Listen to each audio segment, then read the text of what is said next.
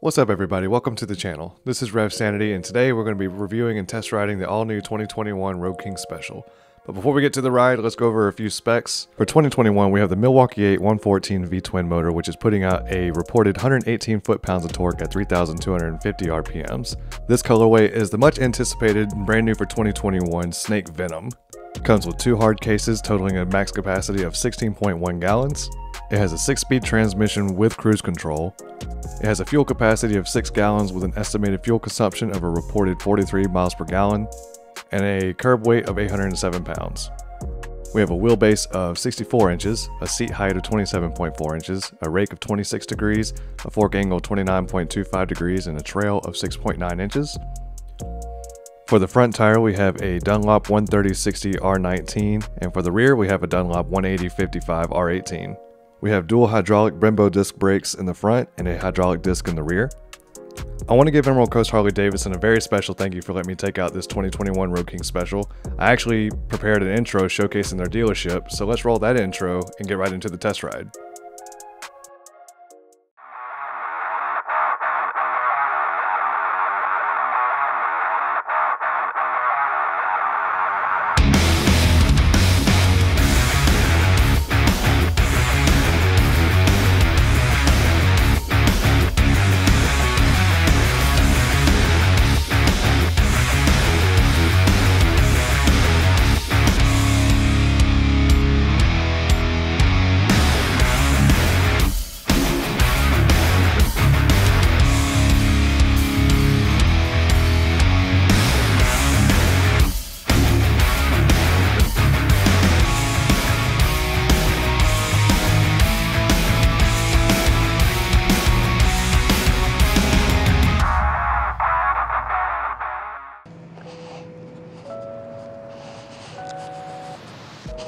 What's up everybody? Today we are on this 2021 Road King, man, in the Snake Venom.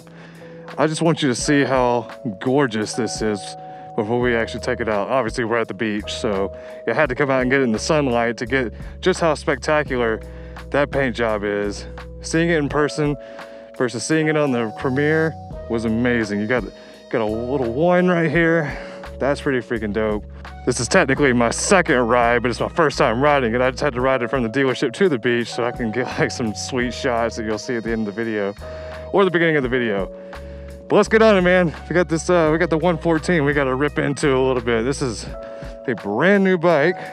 It's got, how many miles it got on it? I always forget the triggers there. 28 miles, there we go. All right, so let's start this bad boy up. Right off the bat, just that 114 sounds great. Well, let's get to riding this bad boy and let's talk about the ins and outs of it. It is a big boy. I'll tell you what, this Road King though, that's a lot of bike. When I left the dealership with it, I was like, oh God, it's so kind of heavy and wonky at first, but then after about 2 or 3 minutes, I was like, all right, cool, we got it. And I'll tell you now, it sits like a king. This feels like a classic bike. It feels like I just strolled right out of the 1950s with it. I feel like Elvis should be in the background or something. But no, this right here, bagger, I mean, look at this thing, like this green, unbelievable. I absolutely love it. I think Harley did a really good job with coming out with that green for sure. Or excuse me, the Snake Venom. I can't misquote it. But this thing is gorgeous, man. I really do like the look of it a lot. It's got just such a classic throwback look. Basically, it feels like a road glide without a fairing. Now the seat actually feels really good. I do like the fact that it's got the running boards down here. Like my heels, I mean, my whole foot just feels so comfortable right here. Like I feel like I'm just sitting on a sofa. That 114's got plenty of punch, plenty for what I need over here. That was a 5th gear pull. It does have cruise control too, that's nice. Just push that in and then push down to set it, hand off, and you're in cruise control. Easy as that. Press it again to disengage it. All right, so basic Harley handlebar features. You got your traction control right here, so when you push on that, you can see a little rain thing come up. I guess it just limits the power to the wheels whenever you're riding, just like rain mode on any other modern vehicle. That's one thing that Harley is a little slow on every single development of their new bikes. It's just like, come on man, throw some more tech in there. The integration of the cruise control that's a massive win for me. You got your left indicator, you got your brights, regulars, you got your horn. And then up here, this right here took me forever to figure out like how to change stuff, because I'm so used to mine being up here. So like I would click on that and then nothing was happening. But anyway, you click it, you go from your gears to your front tire pressure, your rear tire pressure, your mileage, 32 miles, trip A, trip B, your range for your gas, your time, and your gear again. And on the left side, you have your engine kill switch, and then your engine start, and then your emergency blinkers, and your engine turnover, and your right indicator. Pretty simple, pretty standard. If you watched any of my other videos, you know that I'm a really big fan of analog. I'm not a huge fan of digital on V-twins. You know, if it was something like a sport bike, I don't mind. I actually rode an FZ09. If you're new to the channel, first of all, welcome. Thank you for checking out the channel. We talk about motorcycle things and life and bike reviews, gear reviews, and whatever makes me happy. But when I very first started the channel, I rode a 2015 Yamaha FZ09, and I love that bike. It had a nice M4 on it, exhaust that is, and a power commander, and that was fun. But anyway, with that bike, I can handle the digital. Something like this, I want analog. And dang it, Harley, why couldn't you put this little stuff right here above it, or even like integrated within the headlight or something? Because anytime I put a blinker on, I can't see it at all. Bam, I have to look way down and see where there it is, and that takes my eyes off the road. For me, that's unsafe. It doesn't look like that was designed for people with full face helmets. But yeah, 60 miles an hour, this thing just wants to cruise. Performance-wise, beautiful. Now, stopping-wise, I gotta say, man, I'm kind of unimpressed with the stopping power a little bit. Even with the dual front discs, it feels really spongy to me. It doesn't really feel like it wants to bite. And I mean, I get it, it's also a big bike, but I mean, it definitely doesn't bite like I would want it to, you know what I mean?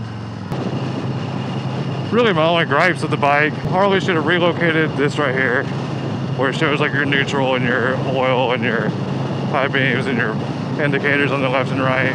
They should have relocated it like in this area right here. They should have integrated with that, because that just feels more natural to look down. That does not feel natural, nor does it feel safe. I guess just like the lack of technology, and that really just kind of depends on what you like. I kind of like it, actually. I know a lot of people don't like the fact that Harley doesn't have a lot of technology and you kind of pay for a premium. But that's another thing, is the price. You know, like Harley's getting to the point where, you know, it's a luxury motorcycle without a luxury feel. Like they got luxury pricing without the luxury feel. And that's, you know, it is what it is.